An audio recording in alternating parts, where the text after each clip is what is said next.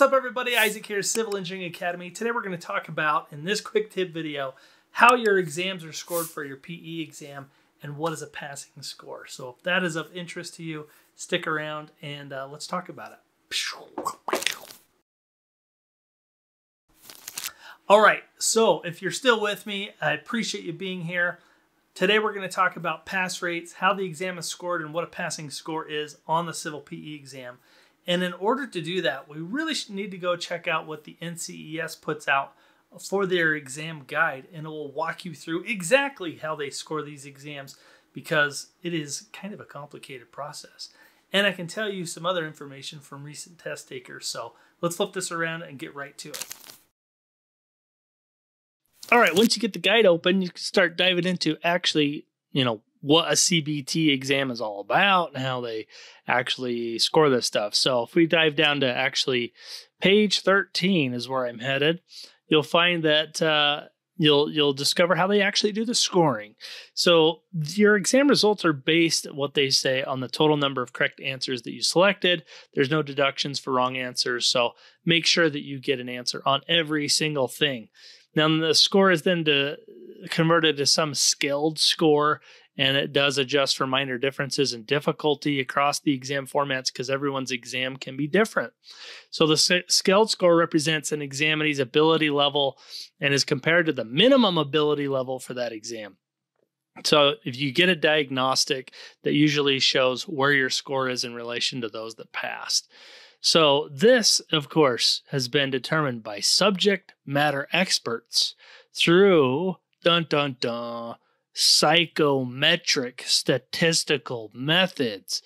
Now you're wondering, what in the world are those? So psychometric statistical methods, say that 5 times fast.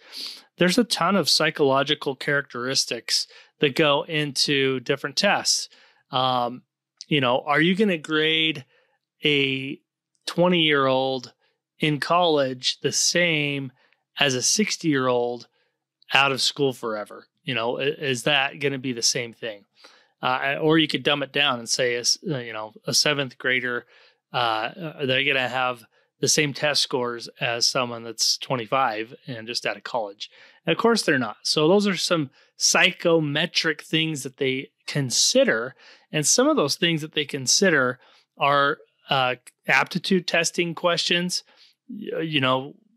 where students may not be comfortable with all the answers, but there's one correct answer and maybe there's a time crunch to get the right answer.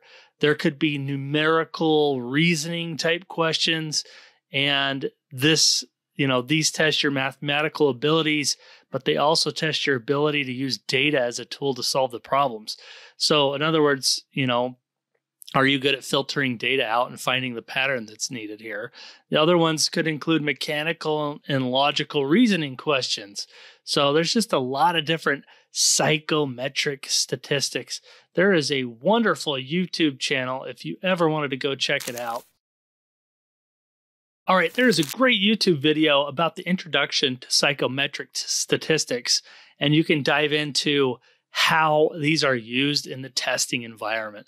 But the gist of it is if you're going through this guide and you read that, just know that they're using a variety of psychometric statistics to grade these things. And because of that, it's really hard for them to just say, here's a passing score on this. So what they say is that the NCEES does not publish a passing score because it varies slightly based on the difficulty of the exam that you get. So the score of each one is it's not a predetermined percentage, that pass or fail. So they're all scored the same way, and first-time takers and repeat takers are graded to the same standard. So you're going to have a different exam than your neighbor. Some might be more difficult, some might be less difficult. They're going to take all that into consideration. They're going to look at the psychometrics that are involved, like I said, include aptitude testing, numerical, reasoning, mechanical and logical reasoning questions like pattern recognitions or logical rules, maybe ethics. And there's also another one called inductive reasoning questions. in which all the answers are correct, but you have to choose the most correct. I hate those ones, by the way. So you got to choose the most correct one. So, all of this is to say, they have a complicated way of doing this. We are very used to a bell curve type situation, and this is not a bell curve situation. They're taking into account a lot of other things to score these exams. So it's not as easy as me just telling you, hey, you just need to get 70% on the exam and you'll be able to ace this test. That's not true. I would be willing to bet that you probably need to get 65% to 70% correct, because it depends on the test that you have. And maybe that equates to something like somewhere between 52 to 58 questions correct out of 80. So that's just the truth of it. I wanted to show you this guide. I wanted to talk about those psychometric statistical methods and really what you need to aim for to get a passing score. If this was me personally, I would still aim for a 70% on my practice exams, because I know that no matter which exam they throw at me, if it's more difficult or less difficult, at least I know about the ballpark that I should be in anyway. So that's a lot of complicated talk to get an answer like that, but that is what I'm getting at.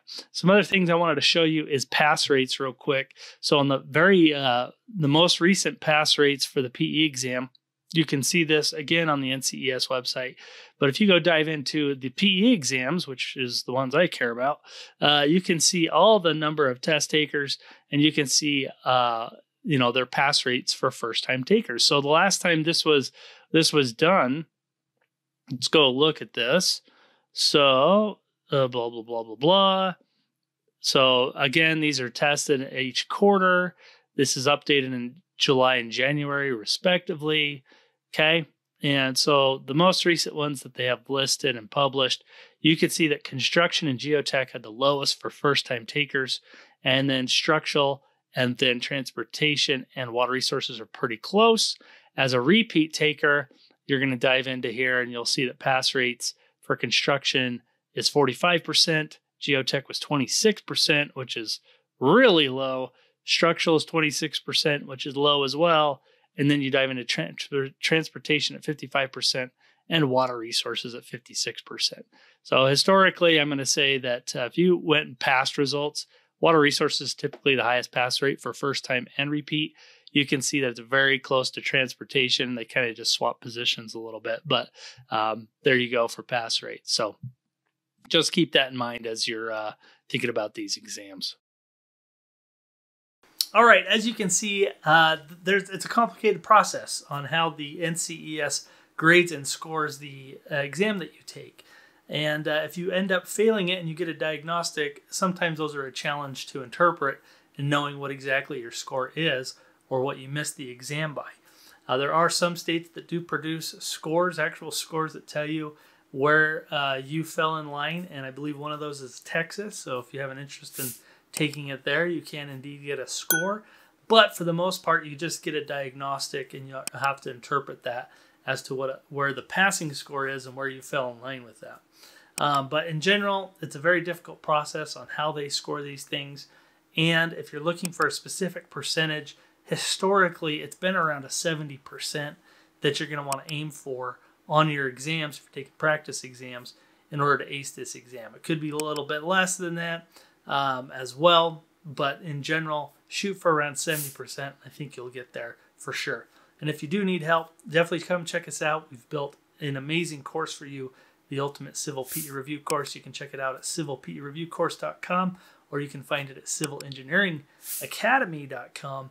We also have exams there as well. So we're here to help you every step of the way on this journey to become a professional engineer. If you have any other questions about the PE exam, shoot me a comment below. We'll make sure we get to it in another quick tip video. But I wanted to run through what a passing score is and how they grade these things so that you are fully aware when you get into this arena and preparing to pass this exam. So anyway, thanks for joining me. We'll see you in the next one. Bye.